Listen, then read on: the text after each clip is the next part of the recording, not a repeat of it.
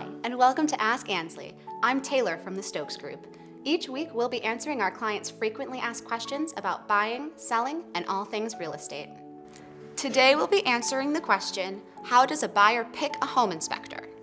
A buyer's home inspector is a critical part of their team in the home buying process. First and foremost, the inspector should be certified by the American Society of Home Inspectors. Second, the inspector should have years of experience in the field, a decade if possible, either as an inspector or in another home maintenance capacity. Third, the inspector should be thorough and give detailed and understandable explanations, and above all, be honest. It's important to find an inspector who is not an alarmist, especially for first-time home buyers.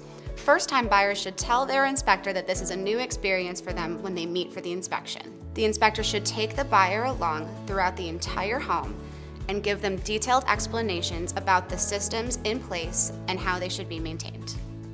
As a buyer, seller, or homeowner, you probably have a few more questions, and we'd love to answer them. Call us at 202-270-1081, email us at anslie@thestokesgroup.com, and be sure to keep your eyes out for our next video.